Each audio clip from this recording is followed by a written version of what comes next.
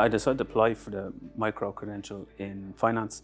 My background and my current job is quite technical, so to add some further knowledge to my day-to-day around the finance side, this is ticking all the boxes that I wanted in a short-form course, which was ideal.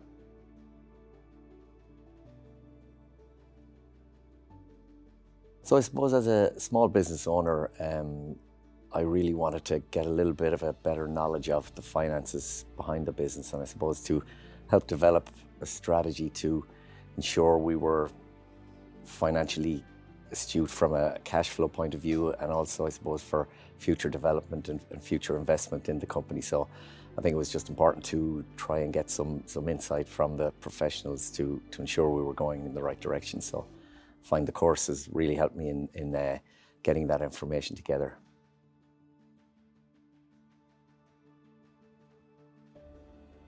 I've enjoyed actually learning about finance from the course, which obviously sounds a bit silly given that it is a finance course, but as somebody with no finance background, I found it really helpful.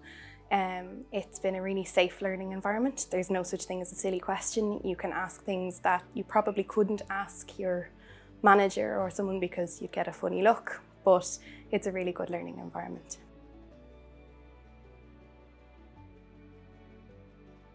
I really do think I'll be able to apply a lot of what I've learned here. I spend a lot of time pricing aircraft, so some of the fundamentals that we've been going through here over the last few days will definitely be applicable to that as I bring it back to the office, which is the whole point of doing this, really.